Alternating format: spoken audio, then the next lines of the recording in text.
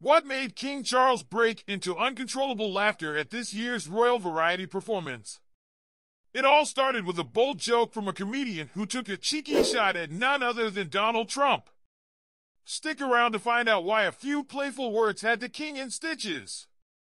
A comedic highlight in a royal evening. The Royal Variety performance is always a night filled with glittering celebrities, star-studded performances, and moments of humor. But this year's event will be particularly memorable for one unexpected reason: King Charles's unrestrained laughter. The king, attending without Queen Camilla due to her ongoing recovery from a chest infection, seemed in good spirits throughout the night. However, it was comedian Matt Ford's joke that stole the show, leaving the monarch visibly amused. Ford, known for his sharp political satire and impressions, brought a surprising American twist to the British stage, and it landed perfectly. The cheeky Trump joke that had everyone laughing. Impersonating former U.S. President Donald Trump, Matt Ford decided to revisit a controversial moment from the recent presidential campaign.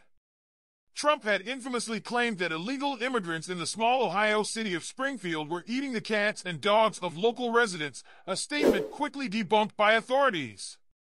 Ford, playing up this wild assertion, took a humorous turn when he glanced up at King Charles and quipped, "Your Majesty King Charles, you are named after a spaniel. Be very careful, they'll eat you alive." The entire hall erupted in laughter, with the cameras catching the king himself chuckling uncontrollably in his seat. The light-hearted moment offered a glimpse into the king's good-humored side, as he responded warmly to Ford's cheeky line. This wasn't the first time the new monarch has demonstrated his appreciation for comedy. Charles has often been seen enjoying jokes at his own expense, showing a side that contrasts with the typical reserve associated with royalty. His amusement continued earlier in the evening when he shared a friendly greeting with music legend Sir Elton John as he entered the Royal Albert Hall, setting a jovial tone for the night. An evening without Queen Camilla. While the Royal Variety Show is traditionally a joint appearance for the king and queen, this year saw Charles attending solo due to Queen Camilla's absence. Camilla, recovering from a lingering chest infection, was advised to rest by her doctors after a busy week of engagements. Although she was disappointed to miss the event, sources close to the palace assured that she's well on the road to recovery and will soon resume her public duties. Despite her absence, the show continued to honor her, with young presenters Iris King-Taylor and Louis Cooper offering a posy intended for the Queen, a touching gesture that included flowers from Brinsworth House's gardens, mirroring the Queen's own wedding bouquet. A royal tradition with a new face. This Royal Variety performance holds special significance, marking the first time King Charles has attended the event as the new patron of the Royal Variety charity.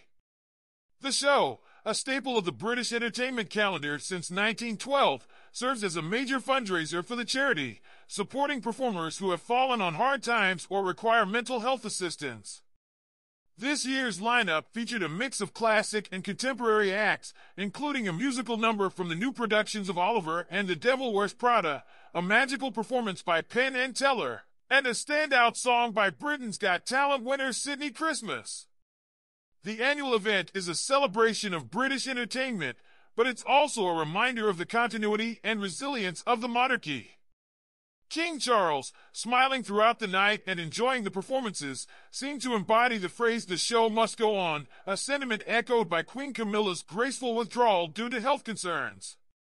With a nod to tradition and a look to the future, the evening showcased both the enduring appeal of the Royal Variety Show and the modern, relatable image that Charles hopes to project as he continues his reign.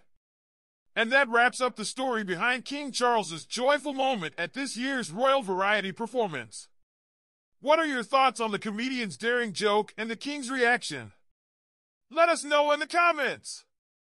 Don't forget to like this video, subscribe, and hit the notification bell for more updates on all things royal. Thanks for watching, and see you next time!